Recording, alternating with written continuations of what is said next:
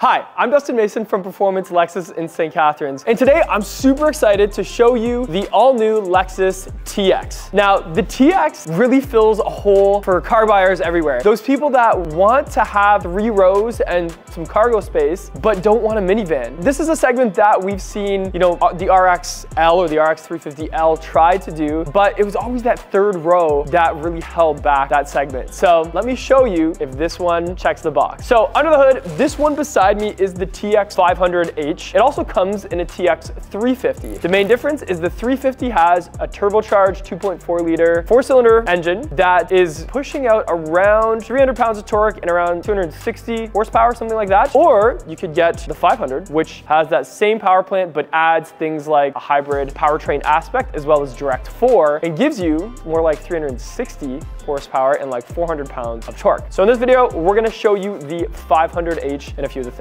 So let's get into it. Let me show you the front end first. So the front end on this is again one of those other steps towards the modernization of cars everywhere. We see a very blended in grille. Now there is a little bit of texture here that sort of continues what used to be the spindle grille, and actually you can still see little segments of spindle grille in between those bars, and I think this really started with EVs. I think back to like when Audi released the e-tron and how that front grille kind of changed, and then Lexus with the RZ and et cetera, et cetera, et cetera. The industry is kind of going this way. And at first when I saw it online, I wasn't too sure about it, but in person, it has a lot of presence. And I hope that makes sense to you watching. Underneath that, we have a little bit of a lip here and a bottom lip with some venting as well. There's some sensors integrated into that. And then off to the side, we have some more protruding sort of aerodynamic pieces with a turning light and a fog light and another sensor. Above that, we do still have the washer for the headlights. Now, if you haven't used one of these before, I promise you it's useful. Just think of in the winter time, especially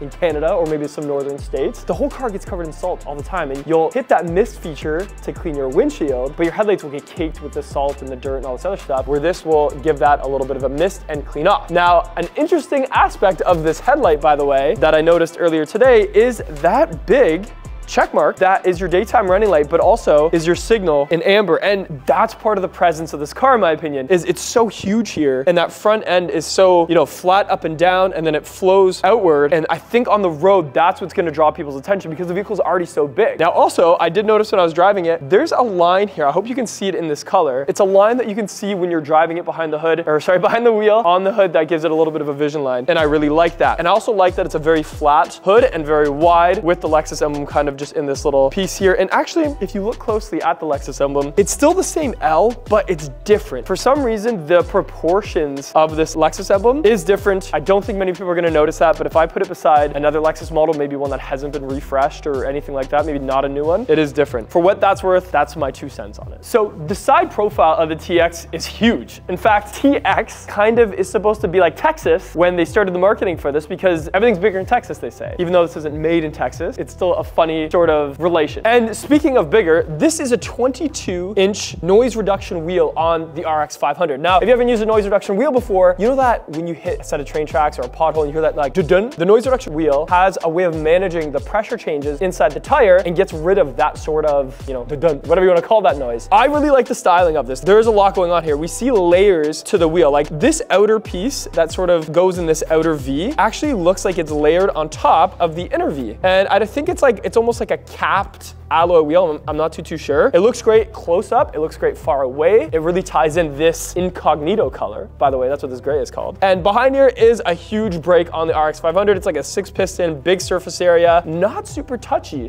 which I always like, especially on a hybrid, because when you brake, sometimes you're just charging the system up and it doesn't feel too touchy, which is nice. Then we have a body matched fender flare, that really new, nice F Performance logo. It says F Sport, but it has the F Performance type F to it. Some blacked out mirrors, some blacked out roof rails, and some accents that instead of being chrome are also like a dark chrome. But more importantly, I'm 6'1". Look how tall this car is. It's absolutely huge, because it's supposed to be anywhere you sit in the car, in this vehicle, this truck, whatever you want to call it, should be the same experience. It doesn't matter if you're in the front seat or the back seat. And that's why it's so big, even going to the end here, which again, I'm 6'1". It doesn't taper off. It stays very tall right to the back. It does have my favorite door handles, the electronic latch, which I love, but what I noticed is just the sound alone of shutting it is very solid. In fact, I'm just gonna do that one more time. I think it's one of the most solid ones in the Lexus lineup. I just think maybe it's the size of the doors, maybe it's the weight, but I would say it's one of the heaviest and most solid doors we have right now. Going to the rear, another really big detail to pay attention to, no pun intended, is this piece of glass. So this is where the third row is, and you'll notice it's not a little corner glass, it's not, you know, just a little port side hole that you're gonna peek through. It's huge, and you really feel that when you're inside. So after this big piece of glass, we have some blacked out bits, and then we get to the rear. So at the rear of the TX, the presence continues in my opinion. We have this very big open space with a big rear windshield. It does have an exposed wiper. I'm not sure why Lexus did that, but I don't really care that much because I love everything else about the TX, so I'm not gonna hang up on that. A similar taillight to what we've seen in other Lexus vehicles. It's a little bit different, but it's close enough.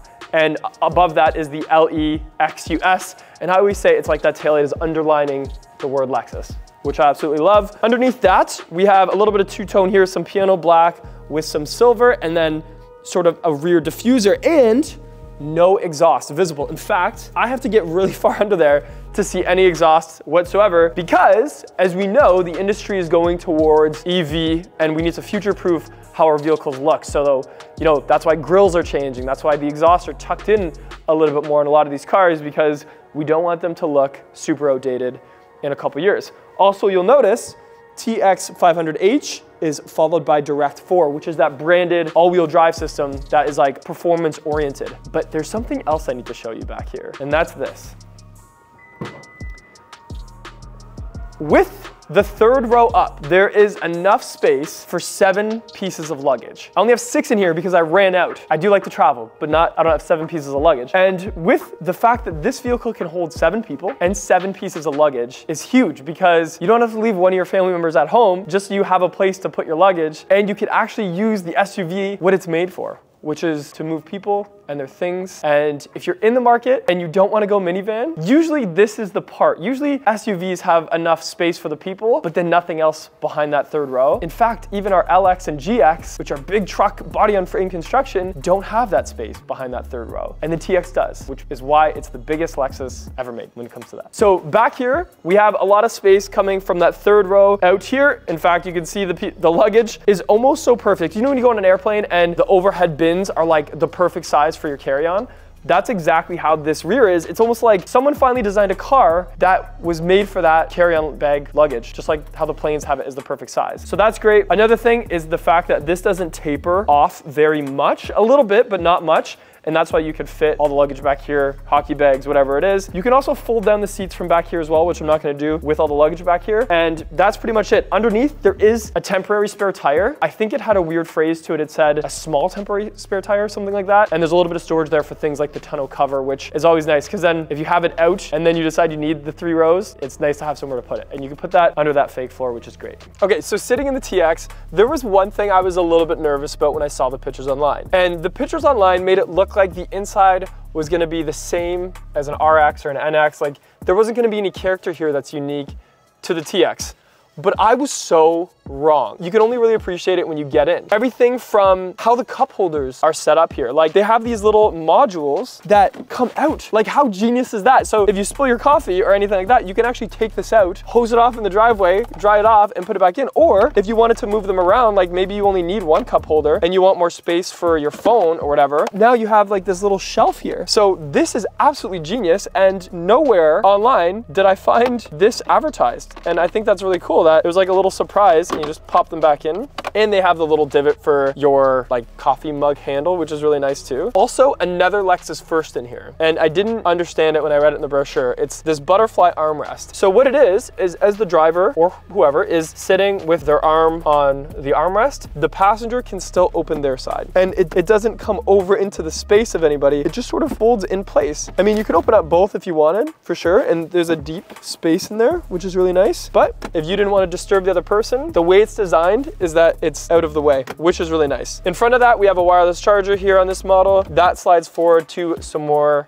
storage space and one of the cigarette lighter type outlets. There's USB-Cs everywhere in this car, and I'll point them out as we go. Maybe we'll count them as we go. Above that, we have automatic parking, intelligent park assist, as well as bird's eye view on this model, a couple USB-Cs, some vents, the 4-way switch, and then this massive optically bonded glass screen, which we're seeing all over the place on Lexus vehicles. vehicles with the new Lexus interface. However, I did notice the animations are just a little bit better in the TX. So even this screen that I'm on right now is the power delivery screen, and it just looks different. Like, I don't know, everything's kind of blacked out. It's a little bit more sporty looking. The animations look different, so that's pretty cool. And also I noticed in the screens, you can like do things like fold down those third row seats just from being in here, which is kind of cool. Also, we have all the latest in, you know, proactive driving assist and pedestrian detection and all the LSS 3.0 type stuff. You can change the ambient lighting, that sort of thing. Another really nice detail is right here on the dash is like that ultra suede Alcantara type feeling. And it's kind of for no reason, like it's just there to appreciate. Maybe you're gonna reach out and touch a little bit, but it is there, and that's kind of cool.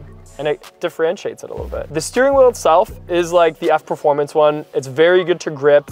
There's this perforated section on the sides, which adds some grip to it. And then it has the intelligent touch or whatever for the heads-up display, where you just kind of set your fingers on it and you can change what you see. Now, I was very surprised because again, nowhere in any brochure does it say this. When you're changing your display, normally all you can change is maybe what feature you're seeing over and over again.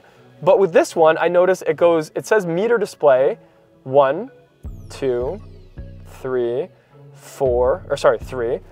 And what you see on the main gauge cluster here is a new combination of everything. Like there's EV drive ratio with, you know, on the left it says a percentage, and on the right it shows, you know, where the power is going. And then you go to, you know, number 3, where it shows like your music on the left, and on the right it shows your map. And the way it's displayed, it's almost like reconfiguring when you're doing it. And also even just the gauge cluster itself is different, and it's hard to explain. It's like a flat panel with very sharp lines. It's very easy to look at, like it's not straining to your eyes whatsoever. Everything's super clear. There's lots going on, like it shows you all of the safety features that you have on and stuff like that, but I'm just impressed that it's different, and there's no mechanical or physical attributes to it, which is okay. It's just a flat screen. Other than that, we have some other angles that are different. Like on the left here is a Mark Levinson sound system, by the way, and one of the speakers is sort of integrated into this little triangle, and it just creates a little bit of depth to the door panel because there's space for that. I feel like they didn't have to sacrifice any of that. I did notice when I opened up the panel roof, even that first pane of glass is the biggest I've seen. Straight up in the Lexus lineup, that's the biggest piece of glass that I've seen for a front part of the panel glass. So when it moves back, it's not like the opening is any bigger than any of the other ones, but still. Other than that, on the interior, the ambient lighting is gorgeous. The front cockpit is very nice. The vision that you can see, there's really no blind spots. There's lots of glass and windows, but it's the back seat where this car is gonna really stand out. So sitting in the second row of the TX, this particular model is the 6-passenger. So it has the captain's chairs. You can get a lot of them, most of them, are the 7-passenger where it's a bench here. So for this one, it's the 6-passenger. And back here is where you really start to realize exactly what Lexus set out to do was that every seat in the TX is supposed to be an experience, a luxurious experience. And in the second row, that's exactly what it is. I have tons of height for myself. The seating is big, like I can fit in here no problem at all. I have heated and cooled seats in this row. I have climate controls. There's 2 USB-Cs, and we have the modular cup holders in the center here. And not only that, in the center, on this little console that they have here, there's like these edges, these little holders for iPads and tablets, which I saw kind of hidden in a picture. And there's like these little rubber sort of padding, and you just put your iPad there or your tablet there and it holds it perfectly. And then you could plug it into the USB-C. But I realized something even cooler when I was playing with it just now. The whole thing comes out. So you could actually get rid of it and put something bigger here, or if you needed something else, and it comes out. And if you needed to clean it, like again, you could take it out and get all the French fries and stuff from underneath. And this is what I mean by everything is just so thought out. They really just did a really good job with that. Other than that, I have an armrest on each side. I have this window shade curtain, the electronic door latch, some space in the center, tons of light from the panel roof, but also you'll notice in the cabin, there's microphones everywhere. Like there's a microphone above my head, there's 2 microphones up there because the TX has active noise canceling. So just like when you're on an airplane and you put your Dr. Dre Beats or your Bose headphones on and it has active noise canceling, and all of a sudden you can't hear the jet engines anymore or the air moving or whatever, the turbulence, the TX has that as well, where it tries to quiet that cabin any chance it gets by using the very complicated speaker system that's already in here for not just music, but also to make it quieter, which I think is really cool. Okay, so before I get into the third row, I'm gonna show you a few of the usability features of the second row. So one of them is the sound and button. There's this little electronic button to initiate the sliding of that seat to get into the back, creates this big space, which is great. But also, let's say you needed to make this whole second row flat. All you do is you fold it, and then there's an extra lever, and it goes down, and now you have a big flat space for turning this SUV into like a truck bed back here. But for now, we're just gonna use that button again, now that it's locked in, and that'll slide, and now I can get into the back. Once I'm back here, I'll lock that back into space. Now I could slide this back a whole lot more so that the person up there has more space. But for right now, you can see how much space there is between me and that second row. I'm 6'1", my head has room, my legs have room. I have a lot going on back here. You'll notice it's only 2 seats in this third row. It's not 3 seats. So each seat has a decent amount of space. Another interesting thing is you'll see my leg isn't super bent. It's not like my feet are up high. There's actually a little bit of a rise here. Like I have leg room, which is great. I see some nice USBs back here, USB-C, sort of right integrated into this little stopper. And there's a new button that I found where I can recline and move forward and backwards. So let's say you did need some more cargo space. I can move a little bit up, or if I wanted to chill, I could lean it way back, like way back. I'm pretty reclined right now. And that's all from an electronic button right to each side. Also, there is another tablet holder. There's tablet holders everywhere in this car. It's not quite as soft and rubberized as the ones up front, but there's a tablet holder. There's still the square cup holder. It doesn't come out though, which is totally fine. Padded armrest, Alcantara, ultra suede back here, some vents, some lights, and overall, just very useful. I wanted to make sure when I made this video that I wasn't just making up anything. So I went for a ride and I sat in the back seat while one of the salespeople drove me around just to make sure it actually was comfortable back here for me. And the funniest thing was when he looked in the rearview mirror and he's like, it feels like you're in another car. Like it feels like you're so far back. And looking forward, it really does. It does feel like I'm pretty far from the front. But because of that, I have a lot of space. There's a lot of surface area between me and that, first row and second row. And I could be on a long car ride and sit back here no problem. So you might ask, who is the TX for? Well, with a thoughtful interior, a very usable cargo area, a presence on the road because of the size, and a comfort level and high tech with the latest Lexus, features and technology. It's the ultimate family road trip vehicle for sure. Anytime if you want to haul people around, this is going to be the go-to. But even for someone that just wants a bigger vehicle for, road trips or the utilitarian part of it, this still checks it off, and you don't have to spend a ton of money to get into the TX. The starting price of the TX 350 in Canada is in like the low 70s. I think it's like 72,000, something like that. Yes, the 500 is more in the 80s because of that powertrain and all the extra features that come with the F performance packages on the RX 500, but even the regular one checks a lot of those boxes. It's very fuel efficient on both the hybrid and the gas because of the 4-cylinder turbo setup. And I think just overall, it's going to be one of the best sellers in the Lexus lineup because of that. So stay tuned. There's gonna be a lot more TX videos as I get to know the vehicle, as I get to try different things out. So let me know in the comments below what you wanna see in terms of Lexus content and TX content on both the 350 and the 500. It's gonna be exciting to try it in the winter as well. And we'll go from there. So I'm Dustin Mason from Performance Lexus in St. Catharines. Thank you for watching, and I'll see you in the next video.